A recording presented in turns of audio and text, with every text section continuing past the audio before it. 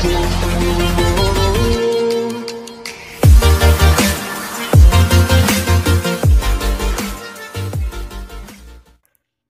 বন্ধু বান্ধৱীসকল আপোনালোকক Assam job helper YouTube চেনেলটো স্বাগতম জনাইছো আৰু আজি মই আপোনালোকৰ বাবে অসম পুলিচ কনষ্টেবলৰ যি এক্সাম হ'ব 2020 চনৰ তাত সিলেকশন প্ৰসেস আৰু সিলেবাস লৈ আহিছো আৰু লগতে এক্সাম হ'ব নে নাই ফিজিক্যাল টেষ্ট হ'ব নে নাই এই সকলোবোৰ মই এই ভিডিঅ'টোত জনাই দিম তাৰ বাবে আপোনালোকে ভিডিঅ'টো স্কিপ নকৰাকৈ চাই যাব আৰু আপুনি যদি মোৰ চেনেলটোত নতুন তেনেহ'লে প্লিজ চেনেলটো সাবস্ক্ৰাইব কৰি ল'ব লাইক কৰিব আৰু কমেন্ট কৰি জনাই দিব যে আপুনি কেনেকুৱা ধৰণৰ জব নিউজ বিচাৰে আহক আমি সিলেবাসখন আৰু সিলেকশন প্ৰসেসখিনি চাই লওঁ ইয়াত আপোনালোকে দেখিছে যে Assam police constable examination 2020 selection process syllabus and guide book মই আপোনালোকক আজি সিলেকশন প্ৰসেস আৰু সিলেবাসখনৰ বিষয়ে ক'ম আপোনালোকক নেক্সট ভিডিঅ'ত মই গাইড বুকৰ বিষয়ে ক'ম আৰু আপোনালোকে যি এপ্লাই কৰিছিল যে 6662 টা পদ সেই 6662 টা পদৰ কনষ্টেবল আৰ্ম ব্ৰাঞ্চত আছিল 2391 টা আৰু কনষ্টেবল আৰ্ম ব্ৰাঞ্চত আছিল 4271 টা এই দুইটা বিভাগৰ পদতে সিলেকশন প্ৰসেস দিছে যে সিলেকশন ফিজিক্যাল ষ্টেণ্ডাৰ্ড টেষ্ট হ'ব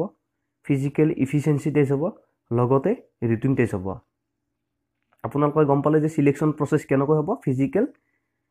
ফিজিক্যাল টেষ্ট লগতে ৰিটেন টেষ্ট হ'ব তাৰপিছত আপোনালোকে যেতিয়া এক্সাম দিব যাব সেই এক্সামৰ আগত আপোনালোকৰ অল ডকুমেন্টছৰ আপোনালোকে জেৰক্স কপি কৰি ল'ব ফটোষ্টেট কৰি ল'ব তাত আপোনালোকৰ সেই জেৰক্স কপিবোৰ চাব লগতে ফিজিক্যাল ষ্টেণ্ডাৰ্ড টেষ্টত কোনো ধৰণৰ মাৰ্ক নাথাকে ফিজিক্যাল ষ্টেণ্ডাৰ্ড টেষ্ট আপোনালোকে গম পাইছে যে তাত কি চেক কৰিব পাৰে তাৰপিছত ফিজিক্যাল এফিচিয়েন্সি টেষ্টত আপোনালোকৰ 40 মাৰ্ক থাকিব আৰু লগতে all candidate will be subject to biometric recording for identification all ক্যান্ডিডেটৰ কাৰণে তাত বায়োমেট্ৰিক ল'ব আইডেন্টিফিকেশনৰ কাৰণে লগতে মেল ক্যান্ডিডেটৰ বাবে দিছে যে মেল ক্যান্ডিডেটে 3x2 কিলোমিটাৰ 14 মিনিটৰ ভিতৰত দৌৰিব পাৰিব লাগিব লগতে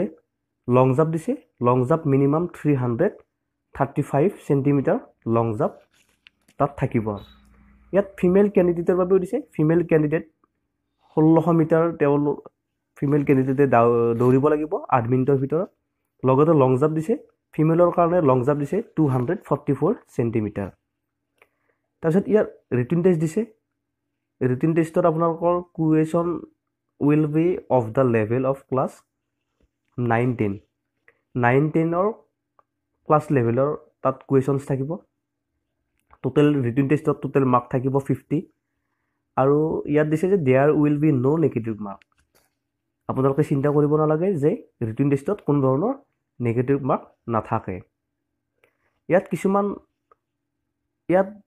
আৰু দিছে যে নেম অফ টেষ্ট আগত লগতে দিছে যে ম্যাক্সিমাম মাৰ্ক নেম অফ টেষ্টত দিছে ফিজিক্যাল এফিচিয়েন্সি টেষ্টত 40 মাৰ্ক থাকিব ৰিটেন টেষ্টত আপোনালোকৰ মাৰ্ক থাকিব 50 এক্সট্ৰা এক্টিভিটিৰ কাৰণে আৰু স্পেশাল স্কিলৰ কাৰণে থাকিব 10 টোটেল মাৰ্ক থাকিব 100 আপোনালোকে গম পালে যে physical efficiency test written test আৰু এক্সট্ৰা যি স্পেশাল স্কিল এই টোটেল গোটেইখিনি মিলি আপোনালোকৰ মাৰ্ক থাকিব 100 আৰু মই আপোনালোকক কৈছো যে গাইড বুক নেক্সট ভিডিঅ'ত মই আপোনালোকক গাইড বুকৰ বিষয়ে জনাই দিম আৰু যদি আপোনালোকে এই ভিডিঅ'টো ভাল পাইছে তেনহলে লাইক কৰিব কমেন্ট কৰিব আৰু ভিডিঅ'টো শেয়াৰ কৰি দিব যাতে যিসকলে আসাম পুলিচ কনষ্টেবল এপ্লাই কৰিছিল তেওঁলোকে এই ভিডিঅ'টো ভাল পায় আৰু লগতে সিলেকশন প্ৰসেস আৰু সিলেবাসখন গম পায় ধন্যবাদ